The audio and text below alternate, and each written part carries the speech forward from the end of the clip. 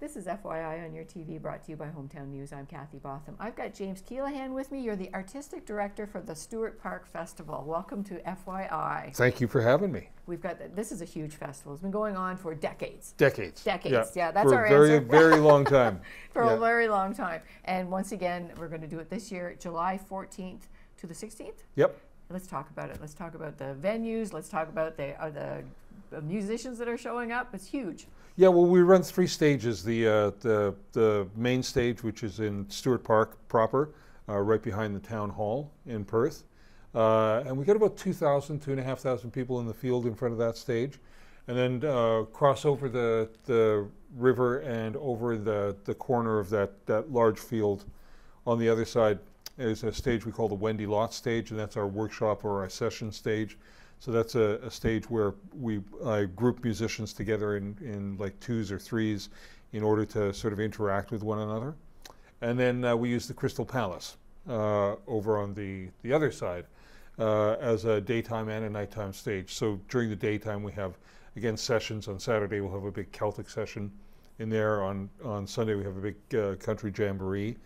And then in the evening it sort of goes over to dance. And that's our licensed venue as well. So there's libations available in there. And it's really easy to move between all 3 stages and to catch all the stuff that you want to catch. It is really walking distance. You're literally across the street. Exactly. Yes, absolutely. Yeah. So how do you say 2,000 people. How do you get 2,000 people in Stewart Park? Well, it's not hard, actually. I mean, there's a lot of traffic into Perth in the summer, as you know. Mm-hmm. And people are looking for things to do. So people in the town know about the festival and you know, come as a matter of course. And then we get people who are in town for the day who may not have even heard of the festival, and they drop in. Like, wow, what's going on? Yeah. Yeah, and then some people, you know, have looked at the lineup and see artists that they want to listen to or hear, and it's a chance to come and listen to them free, because it's except for the Crystal Palace in the evening, the entire festival is free. And so people will come from far and wide to see their favorite performers and sit in the park with their families and hang out and enjoy the music. It's a really community-based, family-friendly festival, and yeah, people just sort of wander in from everywhere. And I mean, it certainly was missed during the pandemic when you couldn't do it. Last year you were able to do it, and you just full bang on. Everybody was back. Yeah. Glad you were there. Yeah. It was the Saturday night was probably the fullest that anybody had ever seen the park before. Wow. It was not only completely packed in the field in front of the main stage, people were on the banks of the river on the other side, looking at it, and over in Code Mill Park, you know, listening to it. So yeah, and it's a rain or shine event. Well, I mean, it's a rain or shine event to a certain degree. If we start getting lightning and thunder in the area, then we're obliged to shut it down. Right. But if it's just a light drizzle, the thing will still go on. I remember seeing people out there with umbrellas and their you know, the raincoats and everything. Like, oh yeah, people come prepared for everything. Yeah. And you have to for an outdoor event. Yeah.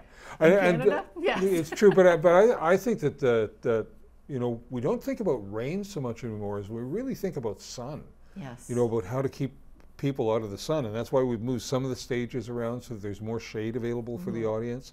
And we try and keep that Crystal Palace area really cool. We have, you know, misting stations so that people can you know, sort of get relief from the heat. Yes. I think heat now is more of a concern for people than anything else. Yeah. So, you know, I always say that the Stewart Park Festival, we all call it SPF, and I always say that it's actually about our sun protection. Yes, yeah, absolutely right, absolutely right. Let's talk about the lineup, though. You've got, I don't know how many, I've written them all down here, but you've got a huge lineup.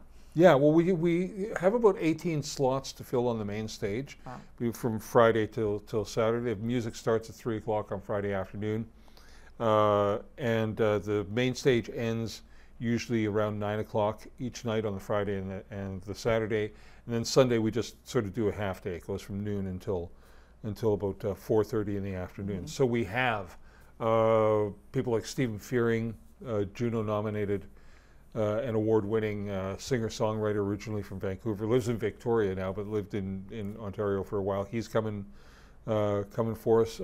Matt Anderson is going to be headlining our Saturday night. We've got a band called Kobo Town play Calypso music, who are actually coming up from Toronto to play in the dance venue at the Crystal Palace on the Friday night. Right. So you can do your calypso dancing. They go on to do a festival in Montreal on Saturday, and on the way back they play the main stage at 3:30 in the afternoon on Sunday.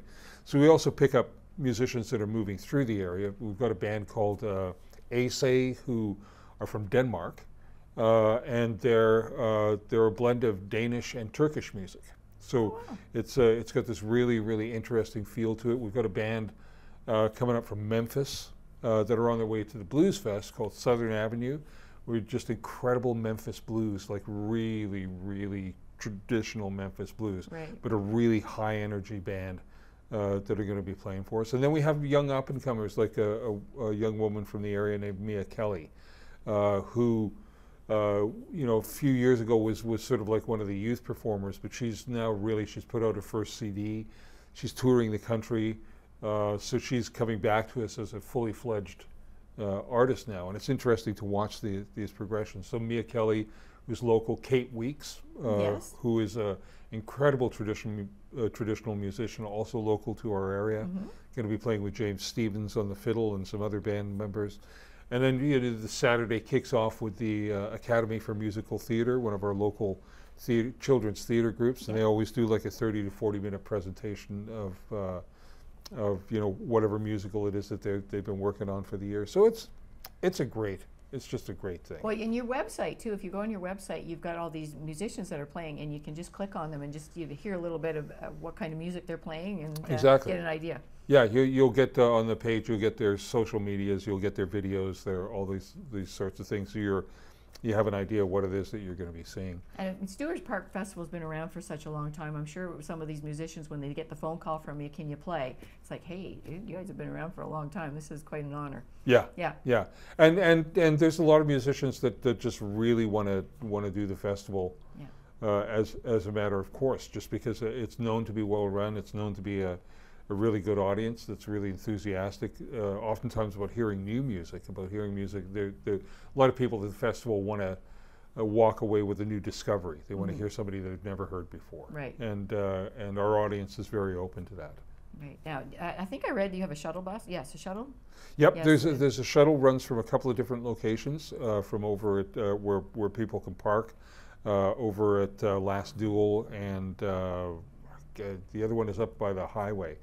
And so these shuttles run at regular 20-minute intervals, and you can just park your car without having to deal with the parking downtown.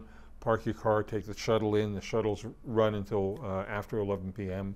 Like I say, every 20 minutes, so very easy to get there, and no hassle about parking at all. Excellent, excellent. You've got like vendors, and there's food. I mean, you're right downtown Perth. There's so many restaurants down there too, but you've got vendors for food? Yeah, we've got food vendors. We've got food vendors on site, all kinds of different food vendors on site, and we've got all kinds of artisans selling their wares, everything from people who do like batik tablecloths to people who do pottery, just all kinds of things. So there's beautiful, in that little horseshoe behind Town Hall, that's all where the food is, and the vendors are in there as well. And then for kids, we've got various activities over the course of the festival. But the one that was new to us last year and turned out to be very, very popular are the Capital Mermaids.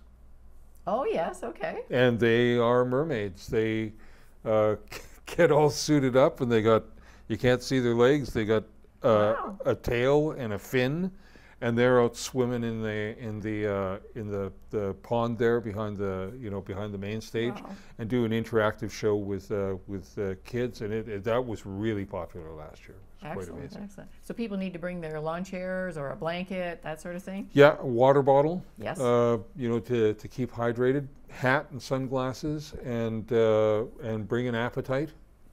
And maybe bring a little bit of money for CDs, and then we also take donations because it is a free festival. Right.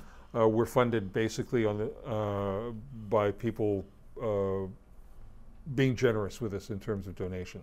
So as you come into the park, there are donation buckets and whatnot there. And we just encourage people to give what they can, and that helps sustain the festival. Yes, for sure, for sure. And once again, it's July 14th to the 16th. Yep. More information, you've got a Facebook page and you've got a website too. Yep, stewartparkfestival.ca. Excellent. Yeah. Excellent. So come out and enjoy some great music and a lot of socialization and some mermaids. And some mermaids. Where else? No fishing though. No fishing. No fishing. No fishing. No fishing. Oh, this is great. This is great. Thank you very much for coming here My today. pleasure. James Keelahan, the artistic director for our Stewart Park Festival in Perth. Once again, July 14th to the 16th. Go out and enjoy. Excellent. Bring your sunscreen. Do it. Yes.